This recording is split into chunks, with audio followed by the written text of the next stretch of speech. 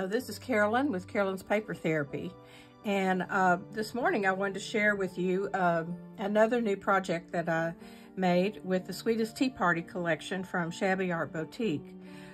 This kit is available for craft room memberships only. But the project could be made with any kit of Carrie Ann's. Everything that she makes is beautiful and also coordinates well with each other. So here we go. I want to show you what I made. This is an ephemera holder. It could be a journal turned sideways, which I've thought about, but I wanted to do smaller projects this time. So this is an ephemera holder. And I decided to tie it closed with this eyelash yarn just because I think it's really pretty.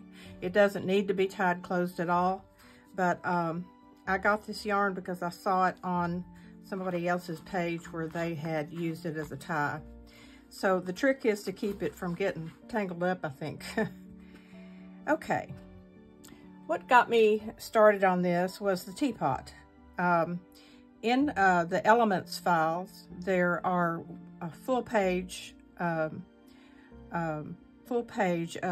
an item that's in the kit, and you can size it to any size that you want. And what I did was uploaded it on my Cricut, sized it to the size that would fit on a half a page like this, and print and cut it.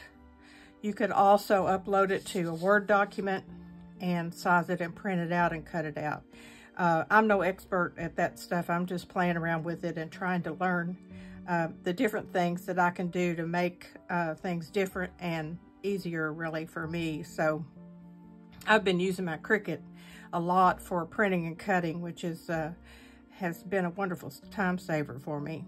Okay, what I did was print out one of the background sheets, front and back, with a pattern, cut off the white edges and folded it in half. And the reason I turned it this way was because that's the way the teapot fit on it.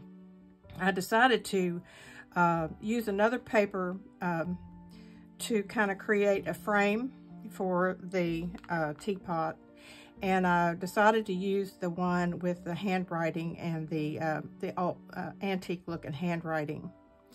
So I just cut that slightly smaller. Let me measure for you so you know the measurements on this. The overall little booklet here is 8 1/4 by about 5 1/4.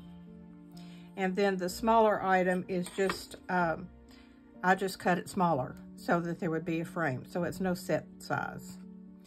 I punched the corners with my my corner punch, decorative corner punch.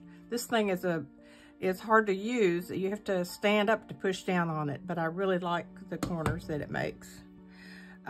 Just adds a little something. You know, when you're creating this stuff, it's tempting to just keep adding something. You could always do more, but I thought that's a nice touch. I use it when I think of it. Okay, as normal, I ink around everything, and I use the this tea dye color in the Distress Oxide. You can see where I sit my stamper on top of there. Okay, so then I put down the teapot and arrange these smaller fussy cuts around it. The little girls having a tea party and the stack of teacups. I trimmed the top edge of the teapot with some very delicate lace that I have in my pearls, and I put the bow on the little knob, and I used the puffy tape stuff to put underneath the bow to give it three-dimensional. I glued it in the center and put a rhinestone.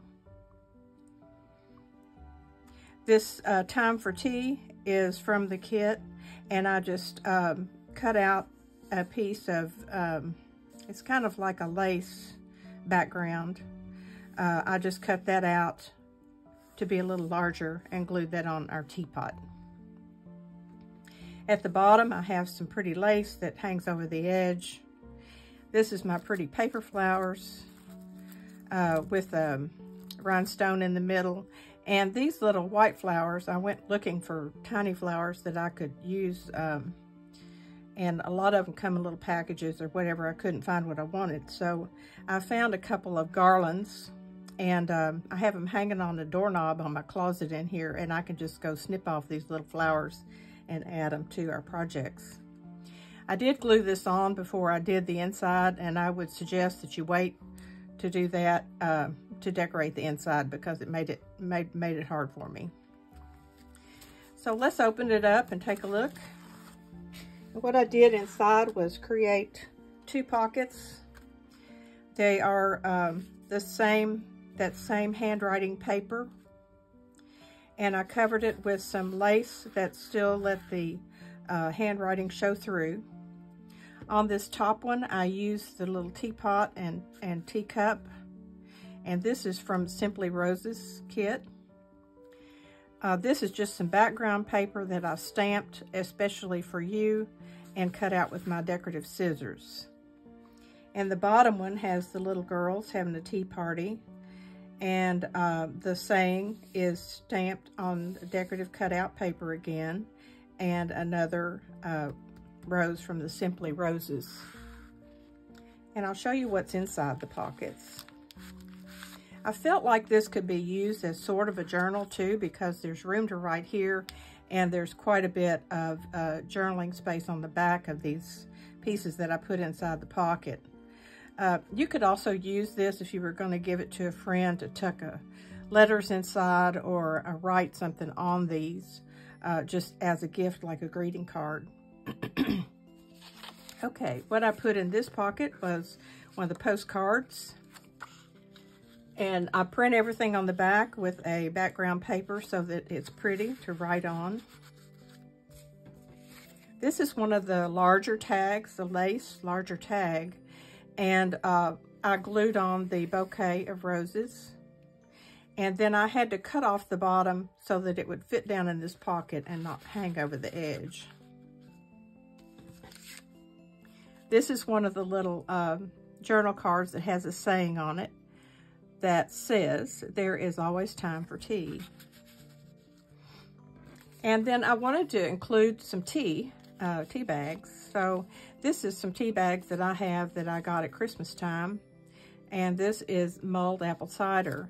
And I just took one of my little 4-inch doilies and stapled it on here and covered the staple with one of the little postage stamps from the kit.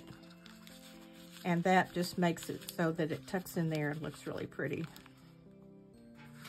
And on the bottom, I'll show you what's in that pocket. These 2 items were side by side in the kit, so I just cut them out together and then folded it in half to make a little booklet. And I stenciled inside with my flower stencil.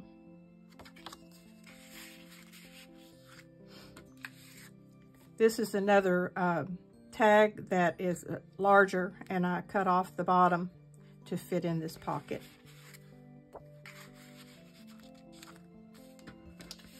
And I have a smaller version of that postcard.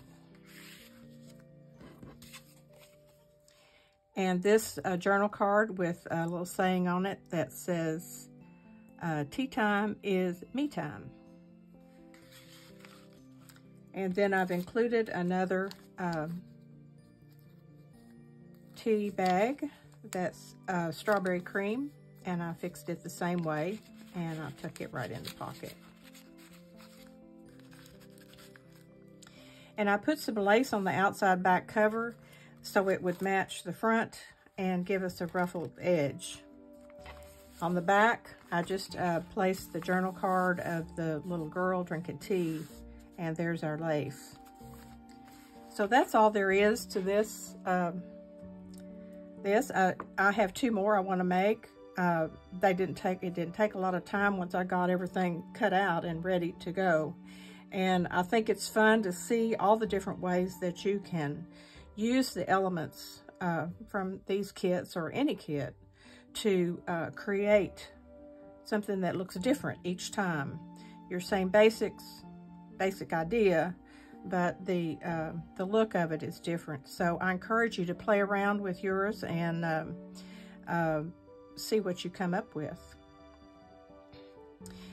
I made this video, a video last night to showing this, and all I did was stutter and stammer through the whole thing. I couldn't think of words, I couldn't focus. I said, which I do too much anyway, but like every other word. And so I just couldn't post it today. I had to try to do this again. You know, sometimes things come along in our lives that get us all kind of stressed and we lose our focus. And so I got regrouped this morning, and I'm doing better today, thinking of my words and staying on track to what I'm trying to tell you. You'll hear me in my videos, and I think I've mentioned this before, you'll hear me pause. And when I pause, it's a word I can't think of. And I don't know what it is. I'm not nervous about doing the videos. I talk to you just like you were in a classroom sitting across from me. And I've done that many times. And so it's not stressful to me, but I just can't think of the words. And so I have to say something, so I have to pause and figure out what I'm going to say. I don't have any kind of text here written or anything. I just talk like I'm teaching. So I hope you've enjoyed this video, and it will inspire you to make some of these. These would make great gifts, and they don't take too long, and all the elements are there for you to use. There's so many that you will not run out. And I would suggest too that you use these little ones on some tags, and I may do some of those, but some of the tags are plain, and so you can use these little elements on the tags and some lace and have some real pretty tags to put down in your pockets too. So I have one more project in the works for this kit, and who knows, I may come up with another one. It's just beautiful, and it's my favorite, I think, so far. So I'll be back before you know it, so I'll see you soon.